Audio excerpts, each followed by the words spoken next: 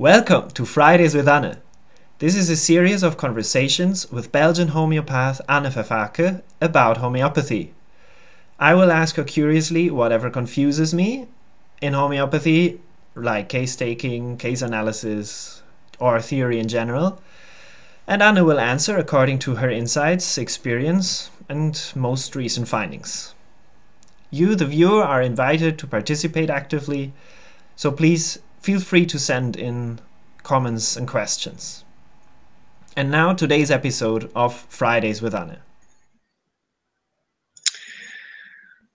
Hello everybody, it's Friday again. It's been a while since our last Friday and I'm very happy to be back with you, Anne. Hello. Hello Jost, glad to be back again. So am I. I have still many more questions to ask you, and this time we will also talk about some of the questions that we got sent by a homeopath from Canada. So yeah, I think we will start with that. So last time we were speaking about the gemstones, Yeah, in particular, and this is a there's not too much information, or there are not too many cases, I would say. There is enough information, but not too many cases about gemstones, so it's a hot topic, I would say. And first of all, I would invite you to recap a little bit, or to resume, give a resume of the qualities of gemstones in general. okay. I can do that in short.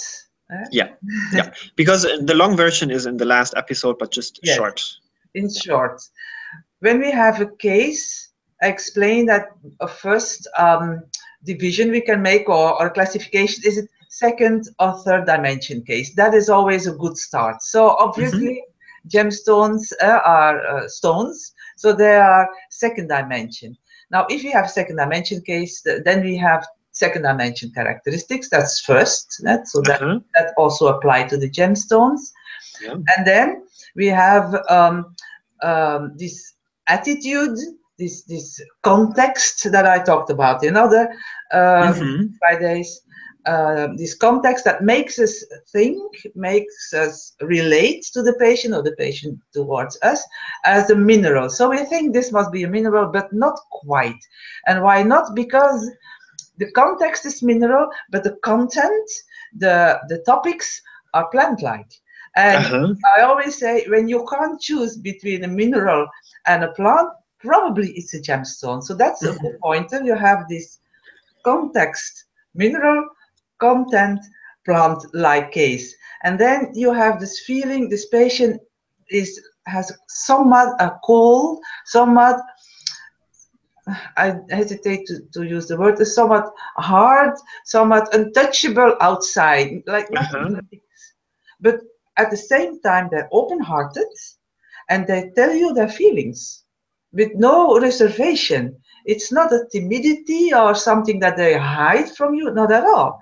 But it's like a little bit of this contrast between this aloofness on the outside and this warm emotionality in the inside. So that could also be a pointer to the gemstone. And there are many more things, but that's the main thing, is that. Right. Yeah. Okay, that's the main thing. Yeah.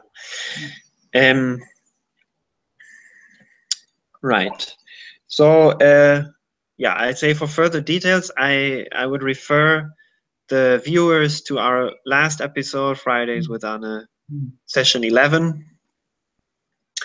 And now I would like to expand on this topic, because the gemstones, as the name indicates, form are part of a larger group, the stones, which, as I imagine, also share elemental features, but there must be also some difference. So how can we approach this, or how does this all fit together?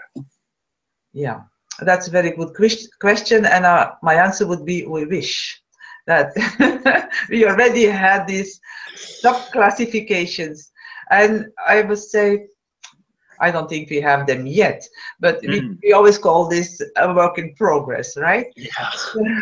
What I see is in my practice of the last 7 years, you know, when I know the remedies beforehand, I prescribe many more gemstones than before. I hardly ever prescribed one before, and if I did, it was a gemstone with a good proving, which is legitimate. Otherwise, how would you ever find one? But since the gift, I prescribe them often, so I'm in the position, the luckily position to learn how the gemstones behave by my patients.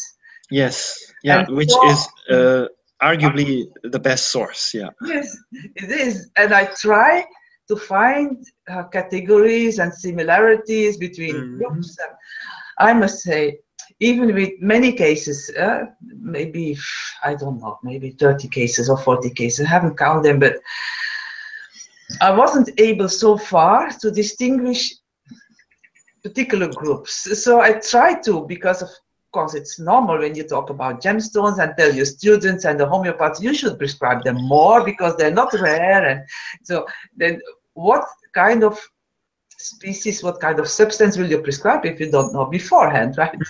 So you need some guidance, and we only have 16 provings, something like that, 16 provings, and I have a little booklet. 1/6, yes.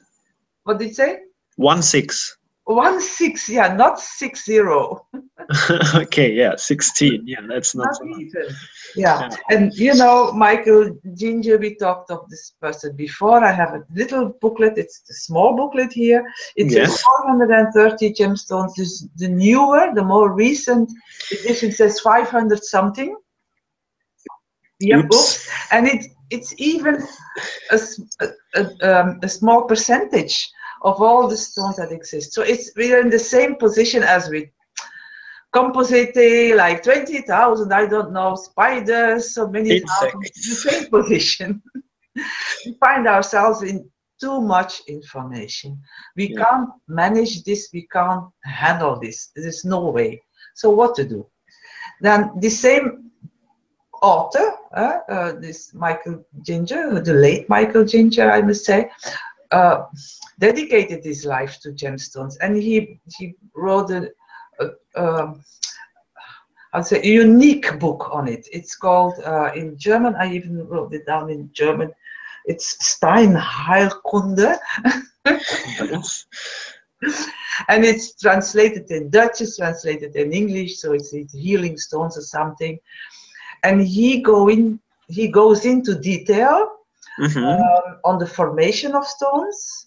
So you have basically 3 main ways in which gemstones are formed. So it's the primary sources, like the volcanic stones, and you have the secondary, where the result of erosion and new combinations, and you have a tertiary or another way of forming this in how to say under enormous pressure, where the tectonic plates, you know, come together, and you know this pressure is so enormous that they're not exploding from the volcano, they're just making other combinations.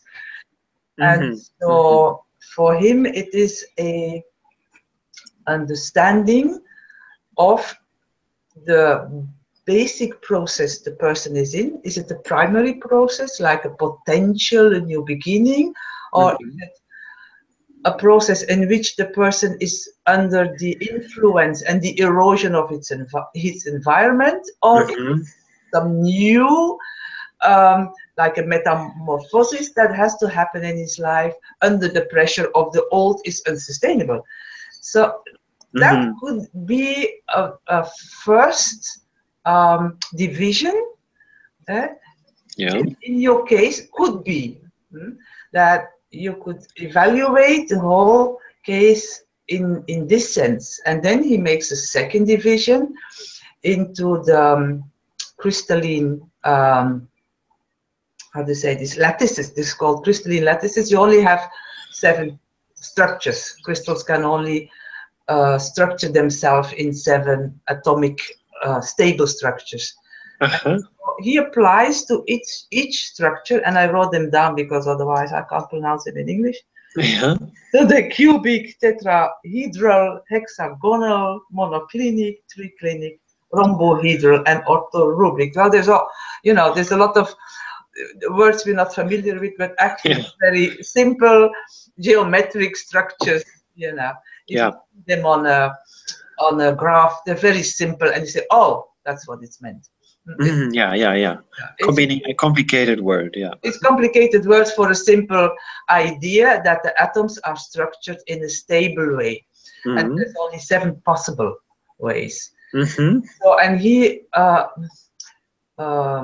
describes in his book very vividly how each structure represents a personality.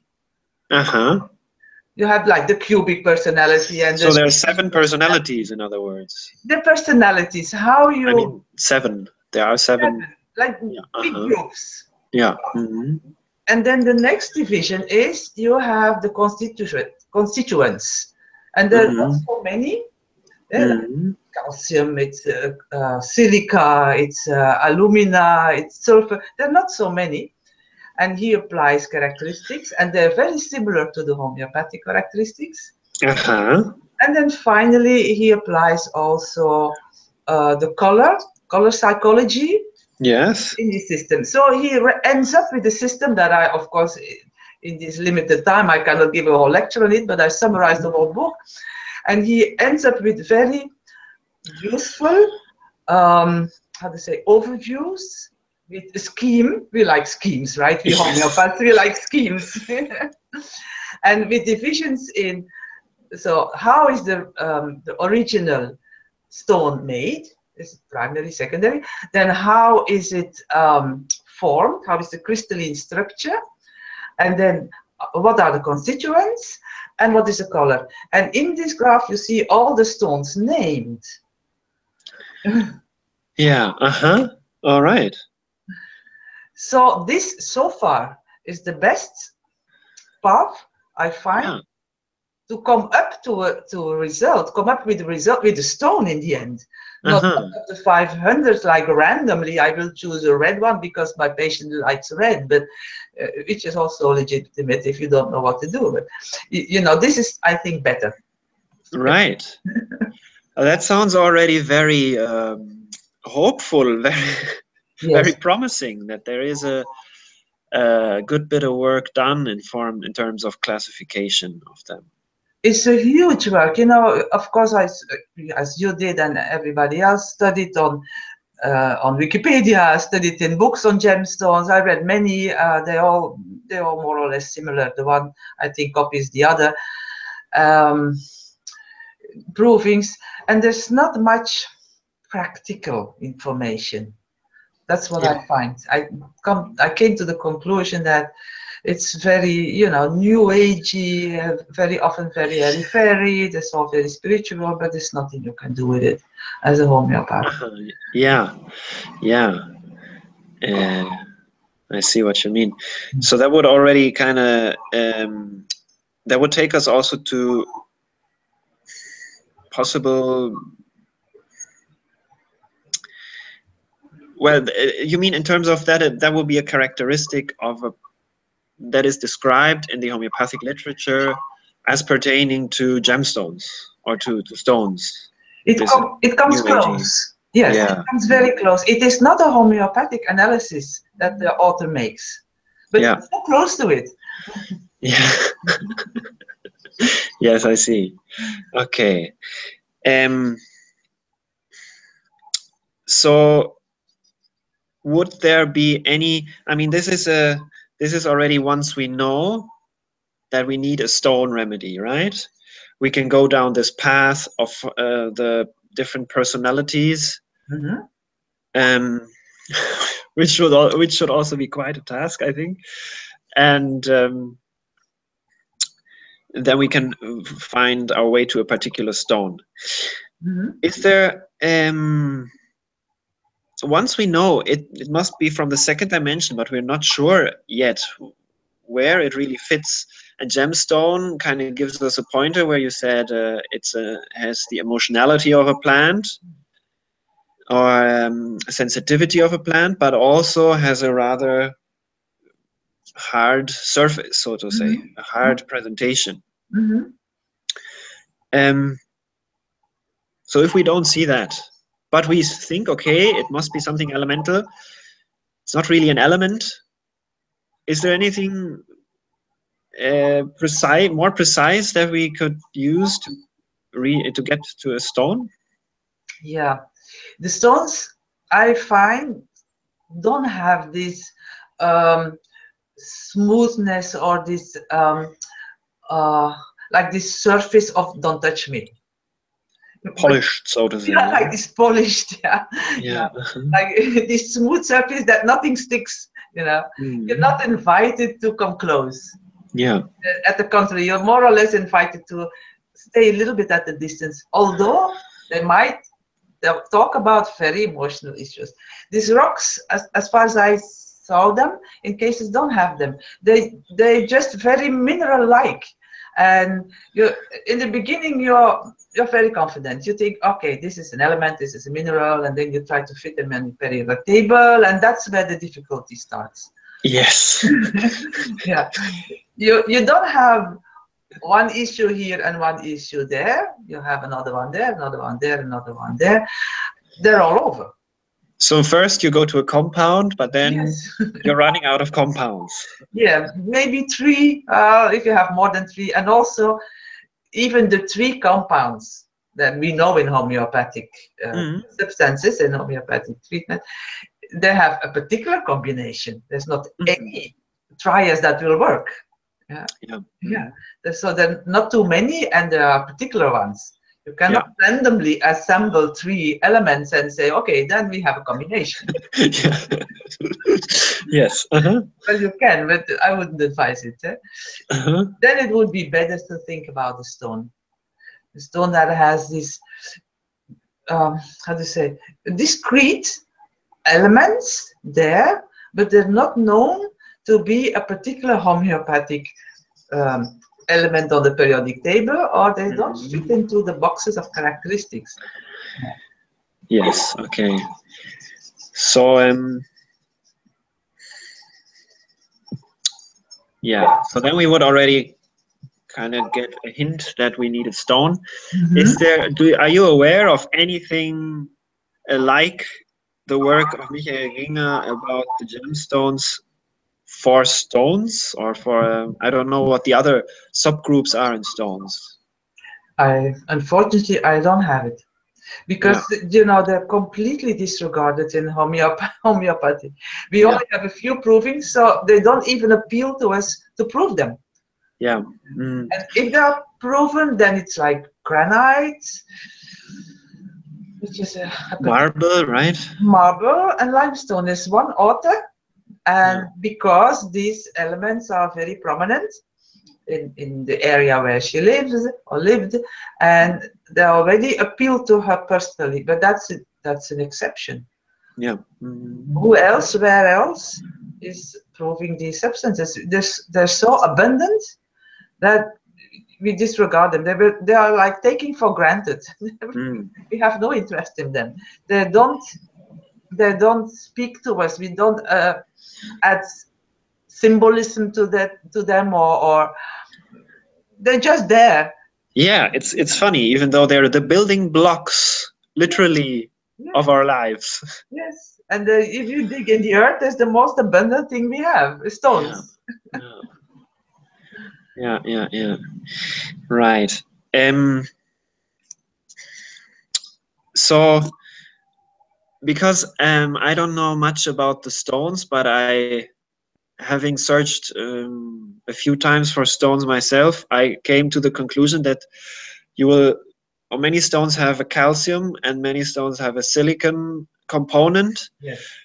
But that doesn't get you very far, because most of the stones have them. Yes. And that's not a differentiating aspect. No. You would need something else. And then there's some other elements, and you can maybe throw them together and see if that works. But yeah, so far but that's also, I say this with caution. So far, I've seen a few hints every now and then that if the person needs a particular stone, there's somehow, how to say, an understanding of what our meaning, our use, our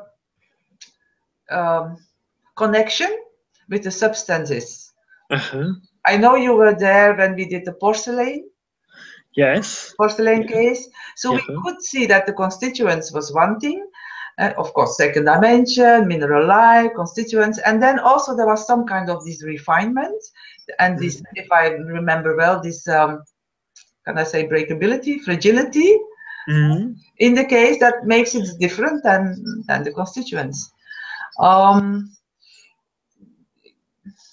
had an asbestos case where, yeah, two in fact, where the how can I say it?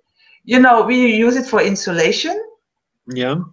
Where this insulation idea was in the case. So again, second dimension, mineral life, constituents, and then this particular characteristic that is the main thing for this, for us, the main connection with the substance that we make. Yeah. That could be a point, but I say this with caution because it leaves all the doors wide open for imagination again. Right. Yeah, exactly.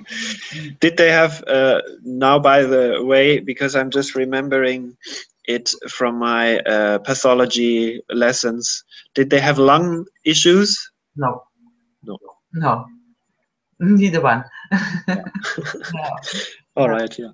You know, every substance, and it's not me saying this, but people before me is a poison, depending, depending on the dose.